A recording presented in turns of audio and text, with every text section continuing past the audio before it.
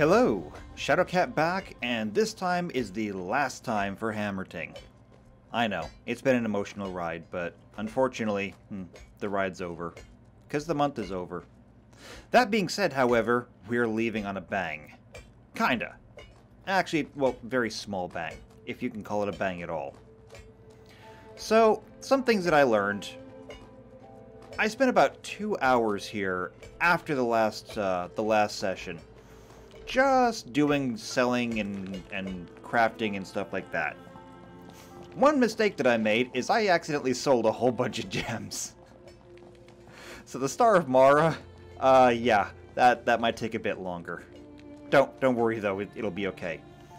However, in the couple hours that I spent doing trading, which really was just crafting and selling, number one, I found out that my sources of metal are not nearly as infinite as I thought they were. Like, adamantine? Yeah. We're still getting it out, but I have completely decimated my stockpile. And even, where was it? Up here somewhere? Yeah. Even mithril, which this thing was full. Yeah, mithril, completely gone. Over here, silver, wiped out. I decimated everything. It hasn't been bad, though. We still got lots of heavy metal. I don't think anyone's actually using it, but we still have some. Either way, though, I've been doing a lot of selling. And even though I did a lot of selling, we only have 131 gold. And even then, it's not exactly represented because that 8 gold that we had before is still missing. So I don't understand it. But that's not even 1% of what this vault will hold. I mean, 50,000 gold. And it took me 2 hours just to get 125. We had to face facts. This thing is not getting filled. We achieved the actual event of making it, which was hard enough, but we're not filling it. So, I'm sorry, but it's just not going to happen. And it's kind of a shame because I really do wonder what it would look like if it was all filled in. I have to imagine that this entire floor would be filled with treasure, and maybe there'd be like torches lit or something. And I wonder what would go on this great big pedestal in the middle. Because I can just picture the Star of Moria sitting right there, a shining beacon. Speaking of the Star of Moria, though, over here, like I said, I accidentally sold a lot of gems. And so we don't have a whole lot of raw anything anymore. We have some, but I mean, there's rough, there's raw, there's a mixture of all kinds of gems in here, and it's slowly getting worked on. Over here, however, we do have one good thing.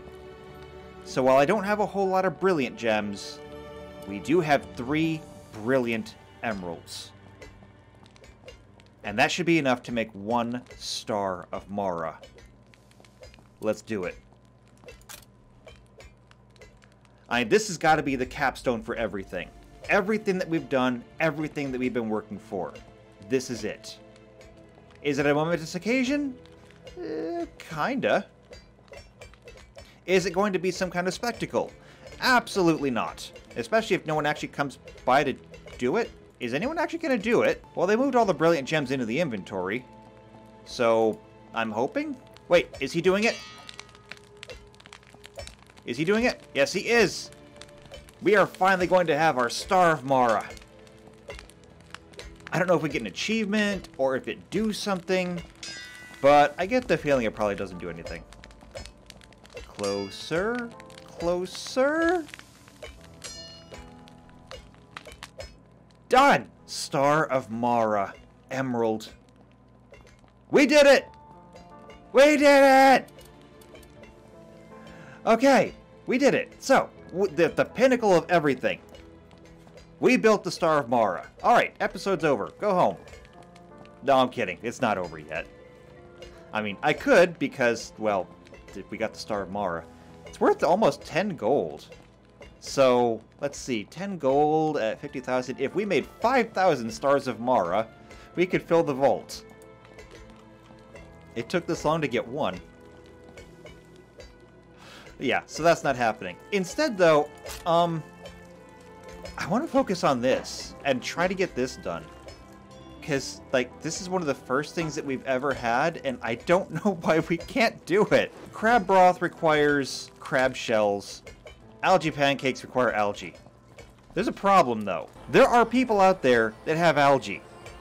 And for some reason, even though I've ordered it, or ordered them to buy it, they won't sell it to us. And I don't know why. Nothing about this makes sense. Because we have done so much trading with them.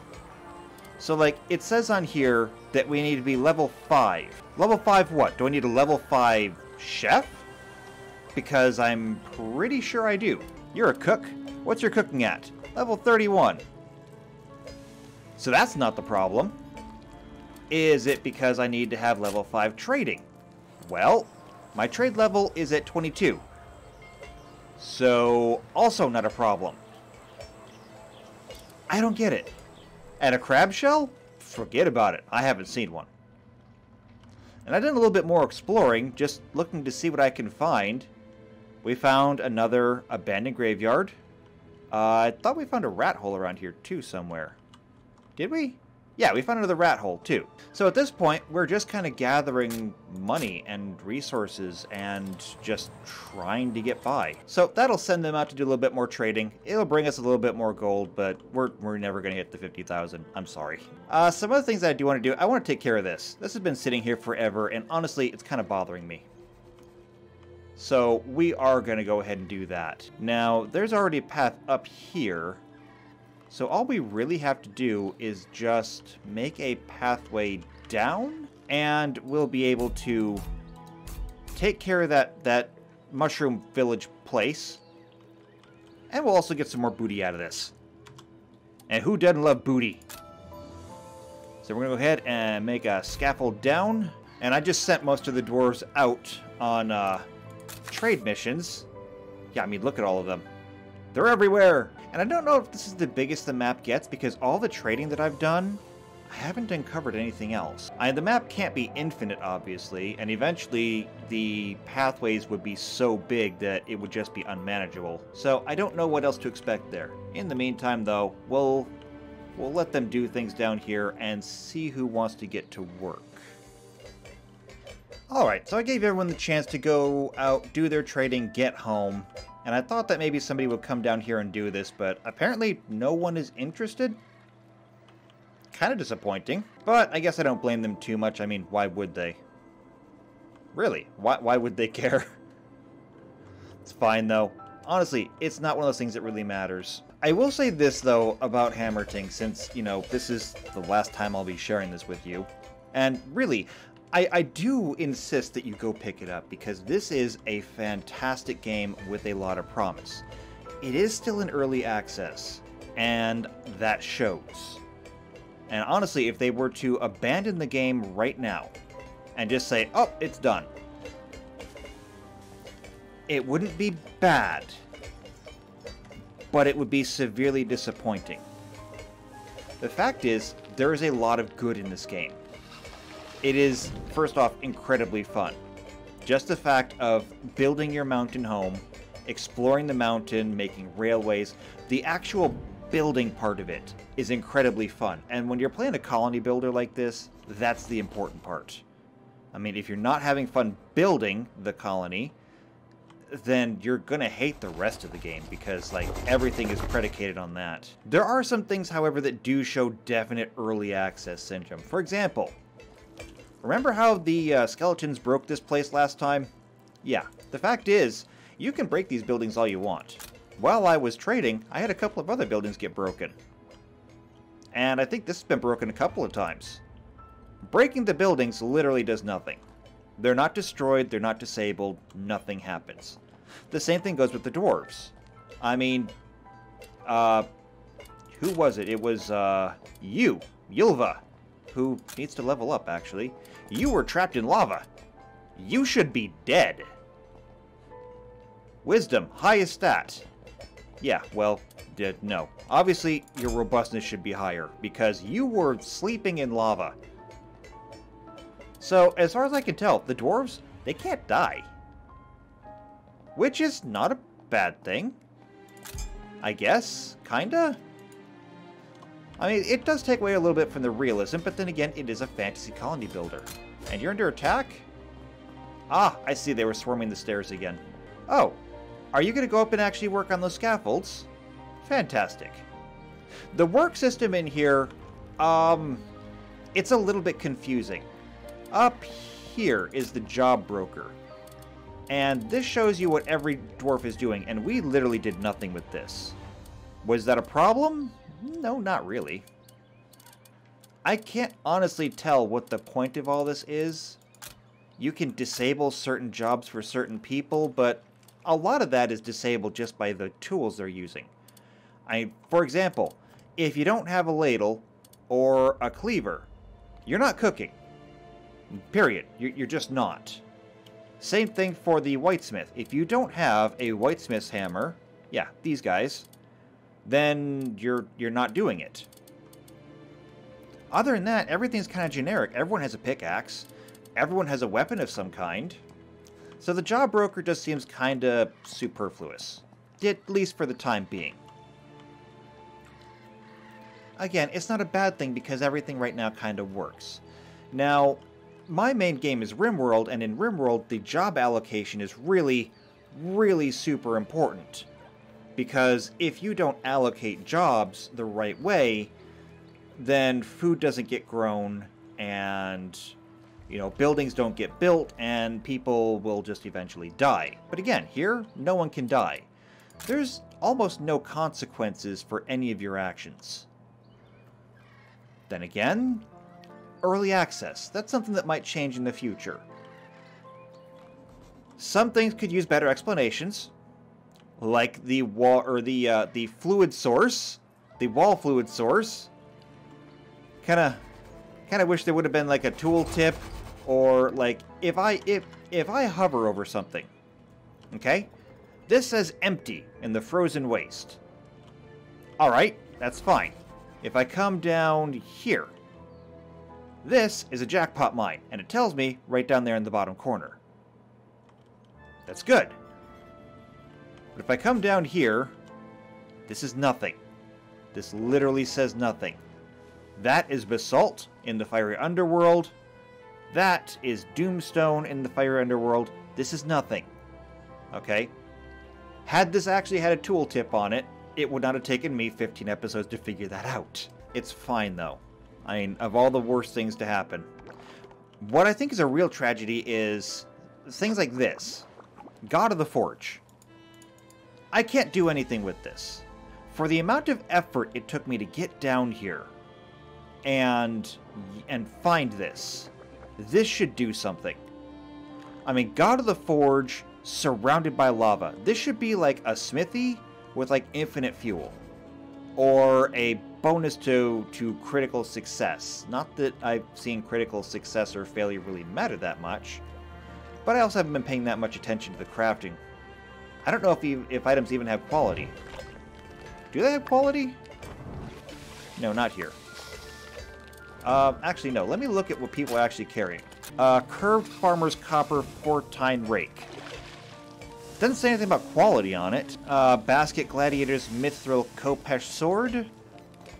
And again, no thing on that. See, I don't understand what the critical success and critical failure just means that you like failed to do it. But critical success on a crafting check? I don't know. I don't know. Or at least I don't know what it means, and therefore I feel like I should have been told what it means. And maybe I was, but it wasn't as prominent as it could have been. And in RimWorld again, and I hate to compare it, but like it is my favorite game, and it's my favorite game for a reason. Everything that's crafted has a quality to it. It can be awful, poor, normal, good, excellent, masterwork, or legendary. And the quality of an item actually reflects how useful it is. So you want to make sure that your good crafters are doing the crafting, and your poorer crafters actually keep their slimy mitts off of the crafting. I hope you're not going to go fight them all by yourself. Oh, you're going to go fight them all by yourself. This could end up poorly for you. Nope, never mind. Never mind. What are you carrying? A straight gladiator's heavy metal sea sword. Okay. Yeah, you're just laying waste to fungus left and right. And you've got help coming, so yeah, you got this. Again, not that I really need to worry because they can't die. They just fall unconscious until someone revives them. I mean, that was good to know, but kind of takes some of the thrill out of the game. Wait, another one? Another one! Okay. Well, I mean, we're already down here. We're already working on this stuff. Can we just, like, extend this? So we're just going to extend this all the way down here like that. And we'll take out more fungus. Anyway, where was I? Yeah, this game, I think, is good, but it has the potential to be amazing. And one of the things that they have been very explicit about when advertising the game is that it is moddable. Now, I haven't seen any mods for it yet, but I haven't gone looking too hard. There is no Steam Workshop page for this game yet, and I don't know where else to look for them, honestly. Aside from doing a Google search and finding out that way. I do think that if it is as moddable as they say, and I have no reason to believe that it wouldn't be, this game could be improved so much through mods.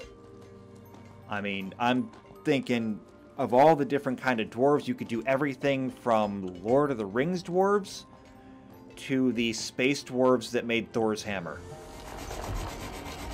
Why not? If you can do mods for the game, you could even mod the mountain. Change it, make it into like an asteroid or something. Of course, then I think you'd be kind of treading on Oxygen Not Included territory, but hey, why not? Oxygen Not Included doesn't have dwarves. And if we don't do it, who will? And I was kind of hoping as I was exploring that I might come across a crab somewhere.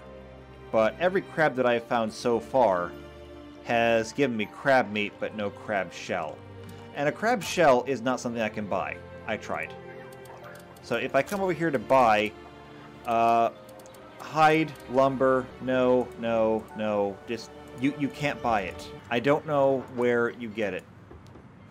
And spider legs seem to have absolutely no use except to just sell them. Which is another thing that I wanted to point out. Like, there's so many things in the game that either don't have uses or simply don't seem to exist. Like the algae. I don't know why we're not buying any algae. But I mean, here's some sea algae from these guys. I mean, if I order it from everyone, is there a chance that maybe I might get it from one of them? Let's find out. Okay, so I put in orders for algae from everyone who's selling it.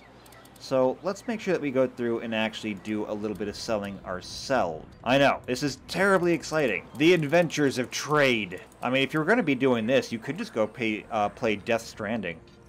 Then at least you get to run across wastelands and dodge space aliens and carry a crying baby and whatever else comes out of Kojima's fever dreams. And I'm guessing that that just took everyone out of the mountain home on trade missions. More or less. And we probably could have gotten a lot more dwarves along the way, but the 15 that we've got really did a lot of work. And while more dwarves would, of course, be amazing because everything is merrier with more dwarves, I don't see a whole lot of benefit, except that maybe you could get a lot more crafting done, a lot more mining done. As it stands, though, yeah, I mean, we did good with what we had. So that's going to bring back some more, and is anyone going to make algae pancakes? Please? So, I mean, things that we're missing. Slime, missing crab shell. You know what it says we're not missing? It says we're not missing algae. Wait, there is algae in here. Why do we not have algae for pancakes? Why do we not have algae pancakes? Requires 1 great sea algae, 1 flour. Do we have flour? We do not have flour right now, but we can get flour, can't we? Farm.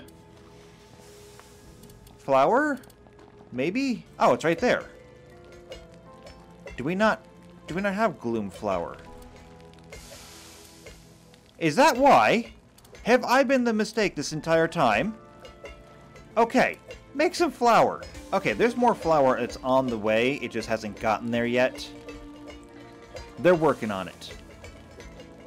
They're working on delivering a lot of things here. Okay, and we got the gloom flour. Now someone should come make flour, right? Or, you know, some of this stuff at least?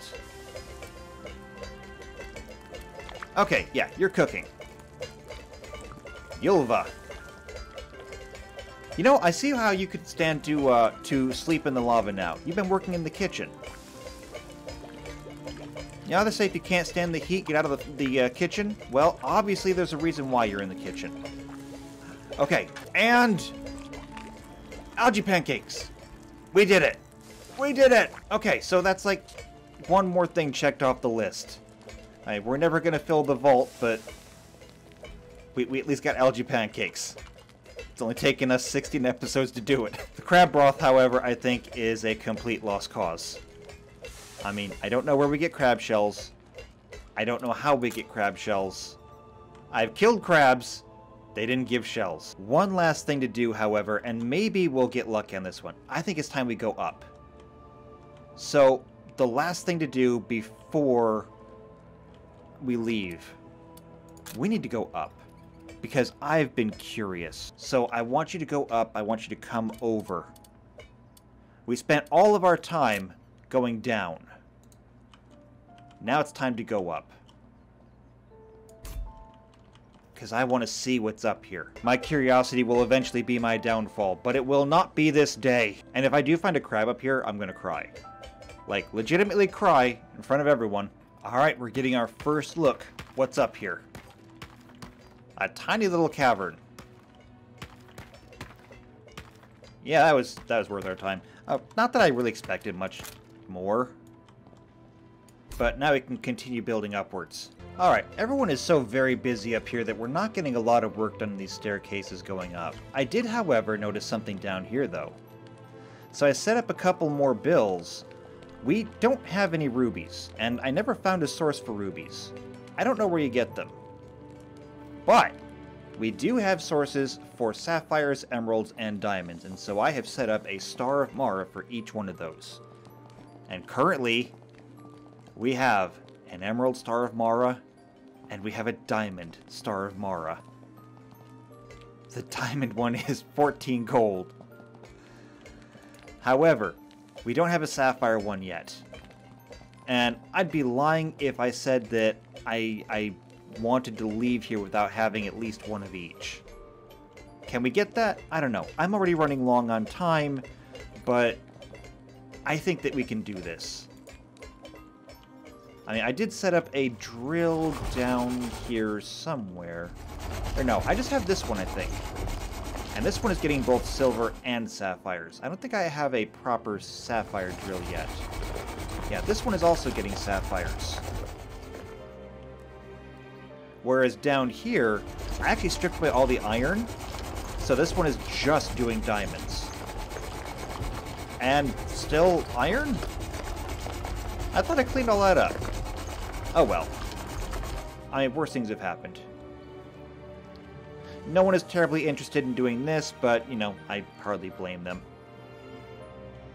Right now, everyone is just busy doing a lot of crafting because, well, we've been selling a lot of stuff. However, we are only one brilliant sapphire away from a Star of Mara. I think we can do it, actually. We just need more sapphires. I just don't know where we can necessarily get more sapphires. Actually, you know what we could do? What if we had just, like, bulk sapphires? I'm having an idea. I'm having an idea.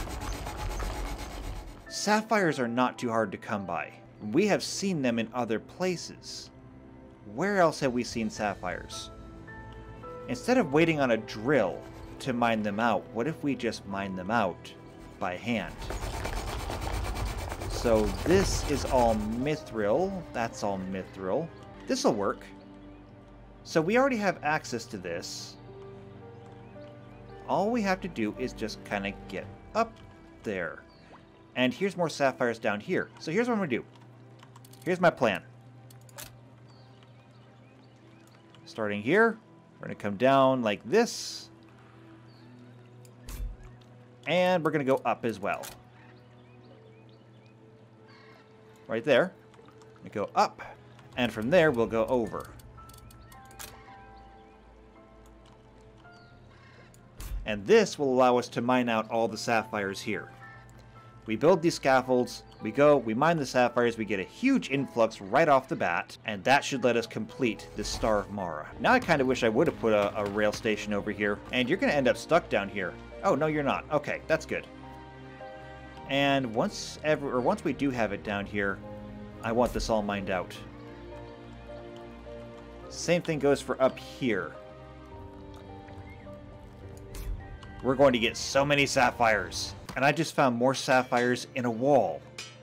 I saw a hint of them, so I decided to dig away the stone. And just like that, more sapphires.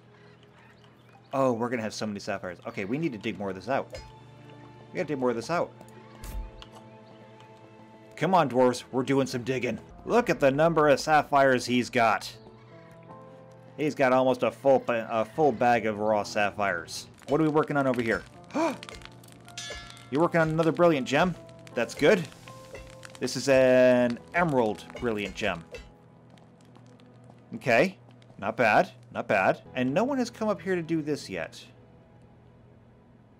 I wonder why. Perhaps because I can't reach it that way? I don't know. We'll find out. We'll see what that does. In the meantime, how are we doing on our sapphire excavation? So many sapphires. Go ahead and mine all of that out. We're getting that sapphire star. It will be the last thing we do. Okay, we are turning so many sapphires into gems now. It's kind of crazy. So, sapphires into rough gems into cabochon gems, to trilliants, to brilliants, to stars. We're gonna do this. We have plenty of rough sapphires. Oh, now we're getting cabochons. So that's 1, 2, and 3. Okay. 3 cabochon gems. That should give us a trilliant. Yes, it do. Now we need more. We need more! And when you think about it, it's kind of crazy because 1 Star of Moria requires 3 brilliants. 3 brilliants requires 3 trilliants, 3 trilliants, and so on and so forth. So that means that 1 Star of Moria requires 3, 9, 27, 27 times 3. My mind is blanking. 81? No. Wait. Maybe? No. 60 plus 20... Yeah, 81. And I think that needs to be times 3 again, because I think that's only the rough gems, so that's... It's a lot of sapphires. Leave it at that. It's a lot of sapphires. And now I have an entire carpet of copper ore that I'm never going to use for anything. At least I hope we don't use it for anything. Oh, and we need another scaffold here, too, so they can go down. I don't know what happened to that one. Oh, but he can get close enough to start mining. Right now he's just mining copper, though. I mean, he is a dwarf, though. He has short little arms. I'm not going to hold it against him. Okay, we're ready. We have another brilliant gem. So, I'm going to unpause this. And this should give us our last Star of Moria. The last one that we can possibly do because I cannot find rubies anywhere. All we need is for someone to come in and do it. Is it going to be you? Linnae? I do believe it is. Yes! Yes!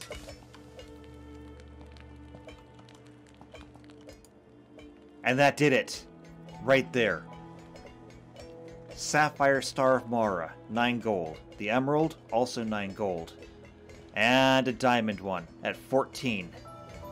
Our 3 stars. You know what? I think that's an accomplishment worthy enough of leaving this series on. So, again, as I said earlier, I think this is a fantastic game. I think you should pick it up.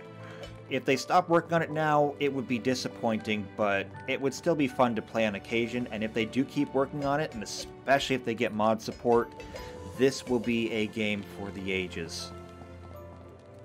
I cannot express that enough. If it fulfills its potential, it will be superb. So, that's my recommendation. Go get Hammerting. You won't regret it. And besides that, right now you can get Hammerting from the Humble Bundle, and it's for a good cause, and that's never a reason to regret anything. With that being said, though, it's time for me to go. This episode has gone long, and there's not much more we can do. The only thing left to do would be to fill the vault and find mysteriously missing crab shells, which may not even be possible. So, all of that done, I want to thank you for sticking with me throughout this entire series. Thank you for everyone who wanted to be a dwarf. Thank you for watching. Thank you for sharing. And whatever comes up in Humble August, I will see you there next time. And until then, take care.